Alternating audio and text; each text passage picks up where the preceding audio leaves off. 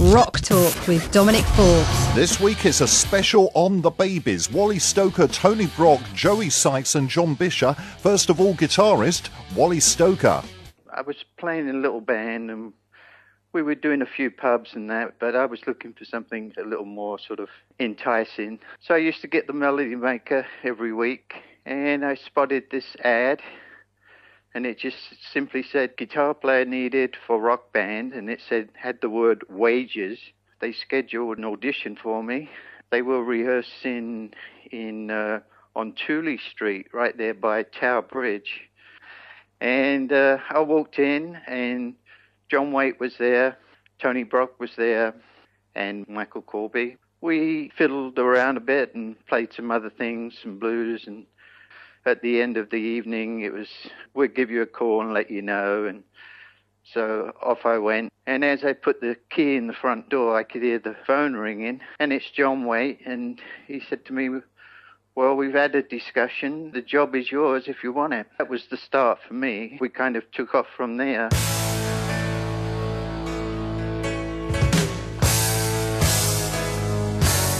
Was success very quick to come? It was once we got to the States. We had finally got our record deal, went up to Canada, Toronto, and recorded our first album with Bob Ezrin. Then they released the first single from that, If You've Got the Time, had like a promotional tour in the States, and eventually ended up moving over here. That's when things started to happen for us. We were on TV shows like Dick Clark's American Bandstand and the Midnight Special and Don Kirshner's rock concerts. Being on those kind of shows, I think that's when we started to realize that things were really starting to take off for us.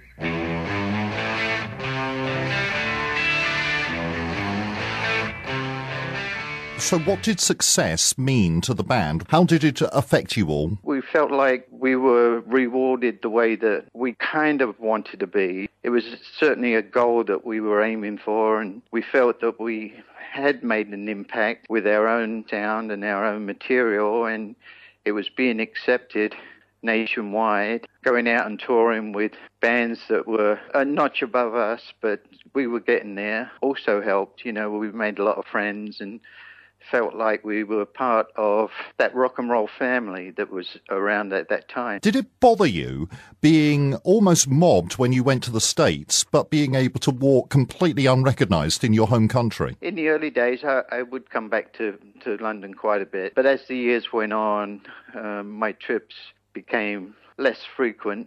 In answer to your question, no, it didn't bother me at all.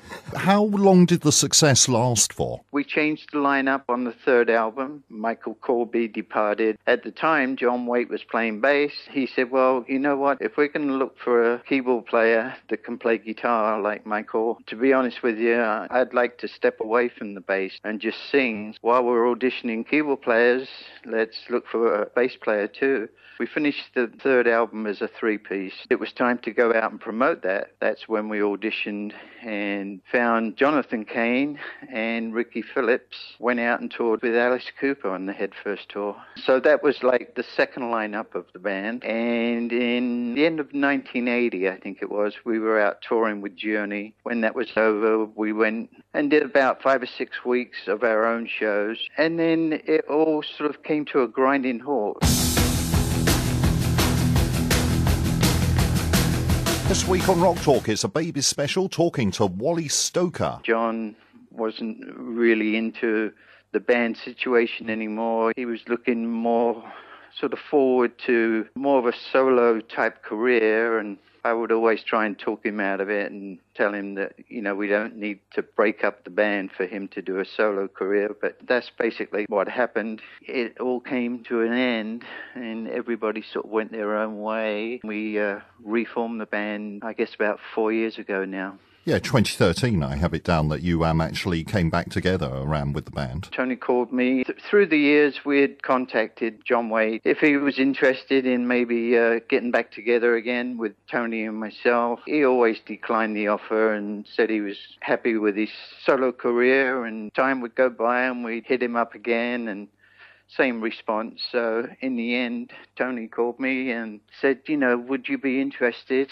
in reforming the band if we can find a replacement for John Way. He said, I'm not going to do it without you. If you're not interested, he said, I'll just leave it alone and I'll get on with what I'm doing. But I said to him, no, I'm committed. If we can find the right singer, let's give it another shot, you know. So let's talk about the right singer then. Your vocalist, John. John Bizarre. Yeah, is there something with the Babies always having a singer who can also play the bass? I guess at the time, it was like, if we can keep it down, 4-piece lineup, we won't need to pay a fifth member just to play the bass. We hit the jackpot because not only could he sing, he could play bass too. Now, it can't be easy for him because him fronting the Babies, he knew from the start he would be compared instantly to John Waite. Oh, yeah. I mean, he knew that and we knew that. But John's very humble and he's a big fan of John Waite anyway. Been a big fan of the Babies long before we ever met John Bizarre. We never wanted to lose that Babies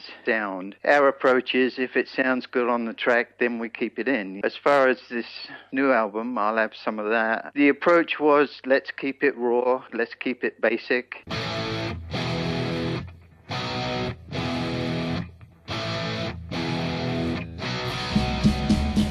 This is Rock Talk and it's a Babies special. Next up, following on from Wally Stoker, is second guitarist Joey Sykes. Tell me about your first success, Boys Town. Boys Town was a New Jersey, New York band. We were managed by the club owners of the famous China Club. One thing led to another and somehow managed an English deal with an EMI company. And we had a single out called Way of the World. You know, never quite broke in the States and never quite reached what we all thought it was going to be, but we spent a couple of months in England and it was amazing. After Boys Town, how long was it before you joined up with Coward, the band Coward? We got a record deal in '96.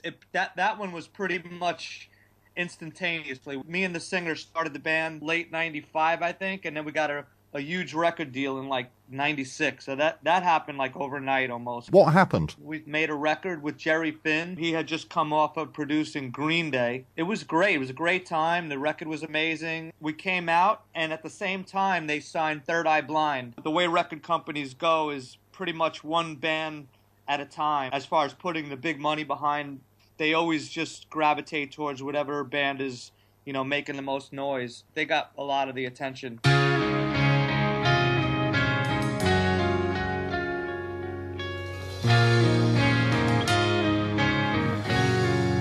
What do you do between then and joining the Babies? I wrote a lot. I still do. I write a lot of songs. I had a couple of different publishing deals, and I write for different artists and myself and film and TV. I've had maybe about 50 or so song placements in TV shows and a couple of movies. And that was originally how I was brought into the Babies situation. I heard that they were going to start it up again, and someone brought me in to write some songs in the beginning. Before I was even in the band, I was basically writing songs. What did the Babies mean to you before you joined? I started really, really early in my career. Like my mom had all these great records, so I used to have a listen at all of her collection. And in my neighborhood, growing up in Long Island, there was a lot of older kids. I was like a guitar player, like a young kind of like prodigy guitar player, so that probably made me more accepted than I would have been just as a little kid, you know. Between my mom and my older friends in the neighborhood, they had all these records, and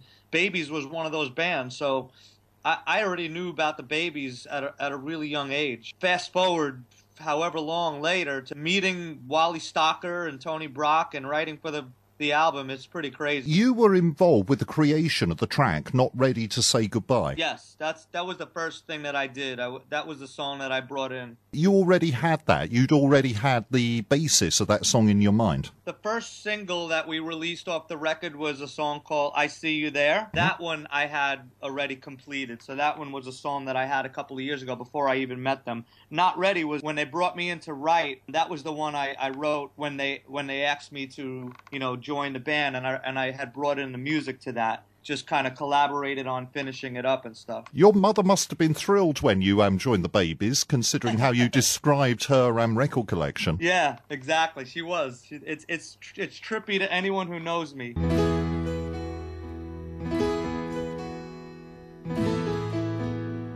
This week is a special on the Babies, and in a moment I'll be speaking to vocalist John Bizarre and guitarist Tony Brock. Rock Talk with Dominic Forbes. Continuing with our Babies special, next up it's guitarist Tony Brock. You have been a professional musician since the age of 15, and apart from the Babies, your credentials are quite impressive, aren't they? Who are a few of the other musicians you played with? Oh, I've been a lucky boy. I got my first record deal when with, I don't know if you remember, Emerson, Lake and Palmer. Of course. Well, Greg Lake produced that, and we had our first record deal with Harvest, and then from there, well, after that band broke up, I went to a band called Strider, and then the Babies. I don't know where the silly name came up from. I think we might have had too many to drink or something. It wasn't your idea then? You're not taking credit for that? The next day it stuck with us.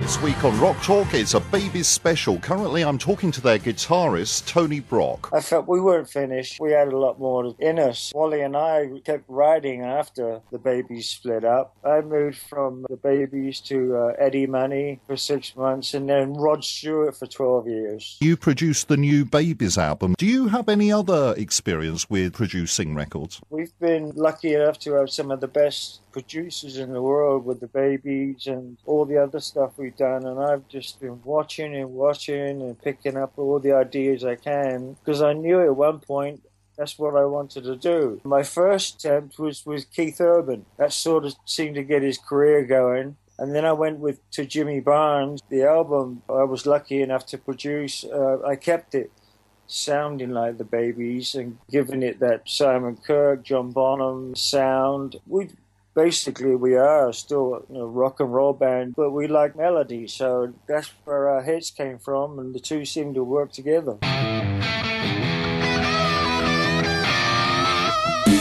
In the later days of the Babies, were there less smiles at each other then? Yes. Would you agree with John Waite's statement then, that it always was yours and Wally's band? After I thought about it, I thought, well, it is. Wally and I was the one who had the sound. Wally's got that Paul Kossoff sort of slickness to him. I have my own sound too.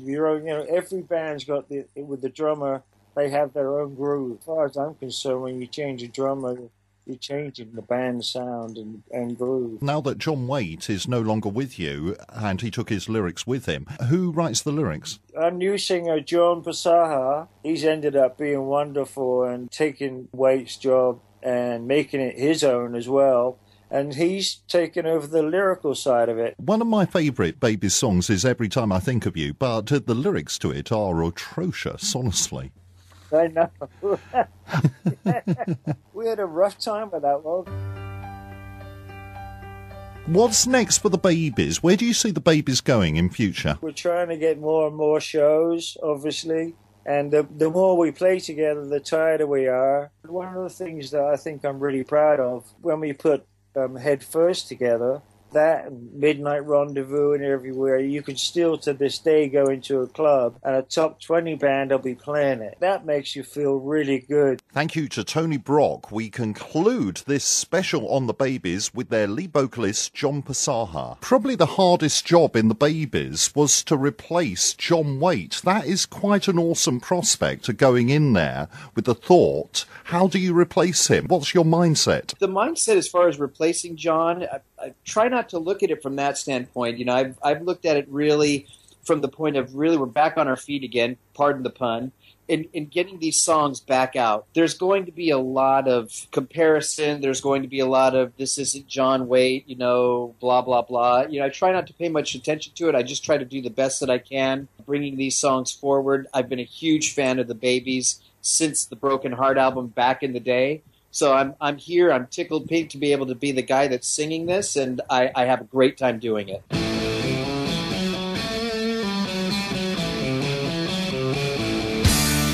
I believe I cut my teeth on album-oriented rock.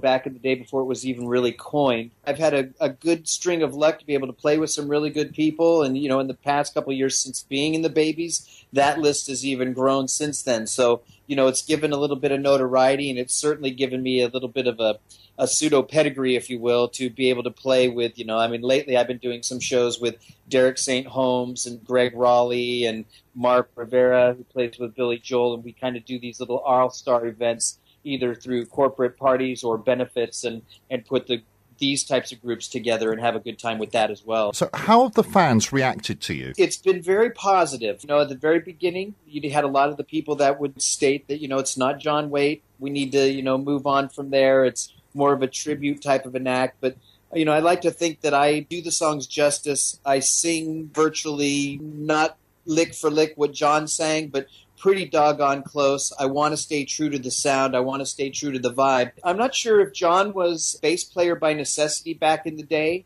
I've always been a bass player by necessity in the groups that I've been in. I consider myself a vocalist first, and I'm an adequate rock bass player. I certainly, when I went through the audition process with Tony, the first time we met, he said, well, I understand that you play bass. And I'm like, Tony, that was a while back when I fronted a band and played bass. I'm a stock, give me the 4. And I'm good. And he goes, well, have you listened to the Baby songs? And I said, absolutely, Tony. I could probably play most of them. And he said, well, they're not too hard. They're really pocket stuff. Go ahead and give it a shot. And I was very, very happy to find that I had the ability, and it kind of crept along. And I find myself a better bass player 20 years after the fact than back when I played, in the 80s and 90s. I've been able to bring that forward.